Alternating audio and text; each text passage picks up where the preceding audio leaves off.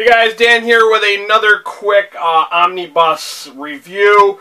I should have reviewed these long before, but I was a little hesitant because I have to admit, I started reading the Rick and Morty comics before I even saw the show. Yeah, I know, that sounds kind of weird and probably sounds bad to a lot of you, especially if you searched YouTube and came across this video because you're fans of Rick and Morty, the show. Yeah.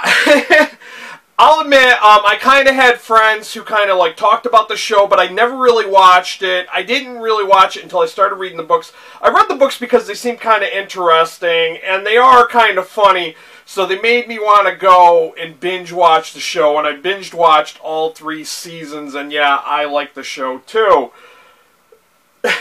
So I've read a number of these. I think it's kind of cool how like the omnibuses especially, like, they have, like, a sound chip in them, so when you open the cover, it says stuff. But mainly, the comics are not a rehash of the series on Adult Swim.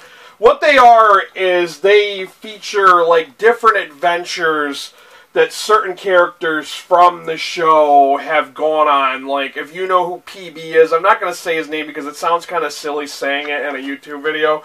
But he has, they give like a little background on this character, and I know, like, he appeared in one episode, I think it was in season 2, and we weren't sure if he was a figment of Rick's imagination or what, but then he usually appears at the end of seasons and kind of gives you a rundown and says, "Ooh-wee, what did you think about that season?" You know, like stuff like that.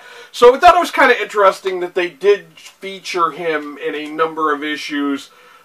This was good, but it wasn't great. I will have to admit, I did rate this 3 out of 5 stars on Goodreads. It's worth picking up if you are a fan of the Rick and Morty TV show.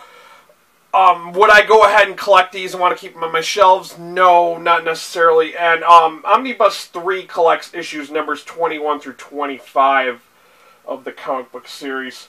But yeah, like I said, it has fun little features like the...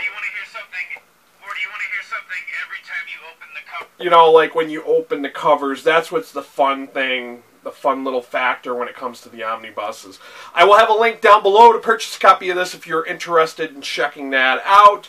If you're a fan of the series, whether it be the comic, the TV series, or both, leave me a comment down below telling me who's your favorite character. If you like the video, like it, share it with your friends. If you're not a subscriber and you're looking for more graphic novel, trade paperback, comic book type reviews, I do regular book reviews too, just not as often or frequently as I do the comics. Hit that subscriber button, and while you're there, hit that notification bell. Thanks for watching, guys. Until next time, later.